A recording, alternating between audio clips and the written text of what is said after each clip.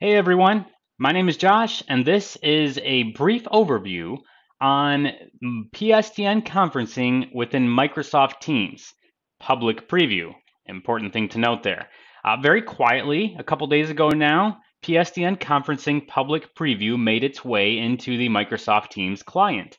We began to see little tweets out there showing examples of what this looked like, and then a really good blog on the blogs.proficient.com highlighting all the various things you need to know about it and observations that they made there. And today I just want to walk you through what this looks like and what it means for you. First off, let's go over to the actual client itself.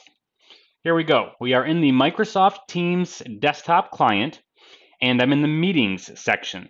Now, before we go into what this looks like, any user that wants to see this functionality is going to need to already be licensed with PSTN conferencing for Skype for Business Online in Office 365. If you don't have PSTN conferencing licensing, meetings will look normal for you just the way they would do, and you don't see any options for PSTN conferencing. So an important thing to note. The user that I'm using here, Stimpy, some of you may recognize Stimpy from a once popular show, cartoon, many years ago. Stimpy does have PSTN conferencing, and so we will be using him to test this out.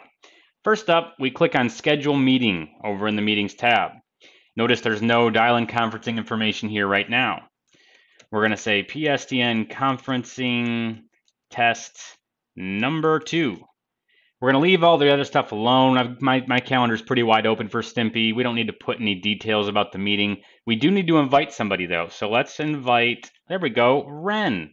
We're going to invite Ren because Ren and Stimpy are good buds and want to be on this meeting together. Let's go ahead and say schedule meeting. Again, no PSTN conferencing details show up or options to include it or anything like that.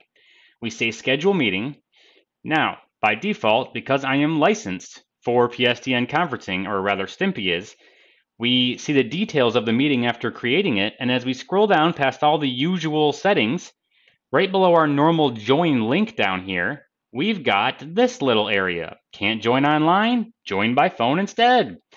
We've got the Los Angeles default number there. That is one of Microsoft's default numbers they include, and it's just, I never set anything custom up for Stimpy, so that's what they put there.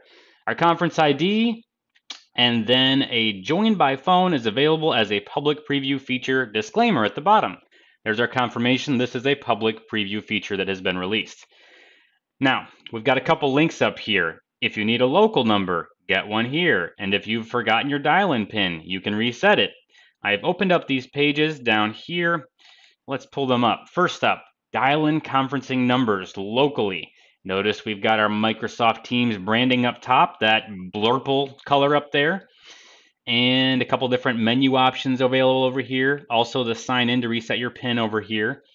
As we scroll down, we see we have a great number of countries that have local dial-in conferencing phone numbers available. Down here, we've got that default one for Los Angeles that we saw before. We've got a number of others in here as well for the US, and like I said, across the world there. So that's pretty cool. If we were to go to the dial-in conferencing page, we do need to sign in on this page. You can see we're signed in as Stimpy up here. Here's where we can reset our PIN. Now, this is Skype for Business settings up here. And the color on the side here is an interesting color, to say the least. We are in our dial-in conferencing setting right here. This is just where we can change our PIN, and this now applies to Microsoft Teams.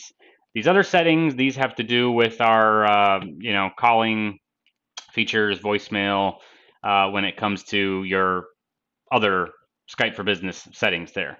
But this dial-in conferencing is the important part for resetting our PIN and using it within Microsoft Teams. That's what those two different links are. That's how we can manage our dial-in conferencing PIN and dial-in conferencing local numbers. And here is what a meeting looks like. So as we send this out, we send it to guests or whoever, we now have the option to dial in to a Microsoft Teams meeting using a PSTN number. That is all I have for today. Just wanted to share that nifty little addition to the Microsoft Teams client. This is a very welcome thing. We're all happy to see it there. This is right before Microsoft Ignite kicks off, so stay tuned. I'm sure we'll have many of other fun and interesting topics to talk about in the coming days. Thanks for tuning in, and adios.